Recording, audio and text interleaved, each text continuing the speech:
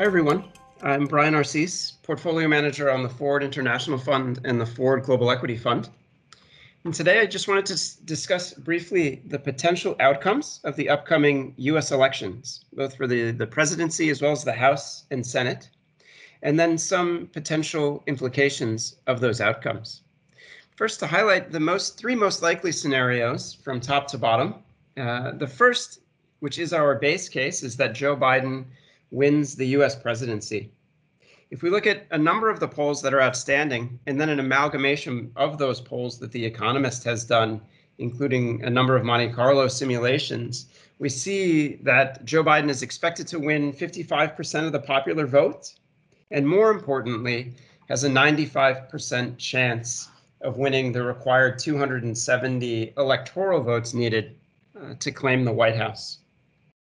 As importantly, are US House and Senate races. So first, the House is currently controlled by Democrats already. They are likely to maintain that control with 99% certainty according to current polling.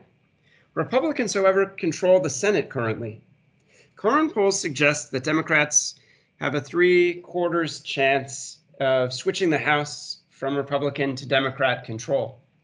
So all in, our first scenario and our base case is that there's a 3/4 chance of Joe Biden not only winning the presidency, but also that Democrats end up controlling both the House and the Senate. This control of both the executive and legislative branches would allow Biden and the Democrats to put forward relatively sweeping changes to regulation, tax, and infrastructure spending, for example, as well as likely enact a much larger stimulus than the Republicans would be willing to contemplate. Secondly, our second potential outcome is that President Trump wins the election. Now, polls and the betting market are giving Trump a less than 5% chance of winning. We would put it somewhere between 5 and 10%, but still a far distant number two in our potential outcomes.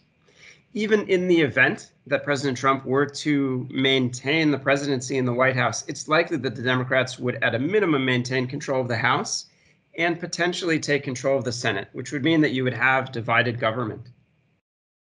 Trump's hands would therefore be relatively tied, and we wouldn't expect any earth-shattering legislation to be able to move forward if Republicans controlled the White House and Democrats controlled at least half of the legislative branch. The third potential scenario, which in our minds is least likely, though certainly still possible, is that we have a contested election. Now, on election night, it's certainly possible that there would be a number of states that are too close to call, such that neither candidate would have the 270 electoral votes required to claim that they've won the election. But as the days go on, we think that there's a less than 1% chance that within the week that we won't know who the president is. But certainly if that outcome were to take place, that would deliver the most uncertainty to the market and investors and likely end up with the most volatility in the market. Now, certainly there are a number of what ifs here. It's very difficult to predict the outcome. And then also it's very difficult to predict what each party will do once they get into office. But certainly what we've tried to lay out here is our base case. Most importantly, and to conclude, is just to remind our investors that we don't make 0-1 bets in any of our portfolios. So our portfolios are positioned to benefit over the long term, regardless of the outcome of the US presidential election. The most positive point being that we will know the results in all likelihood relatively soon, and we look forward to following up after the election in the coming days. Thank you.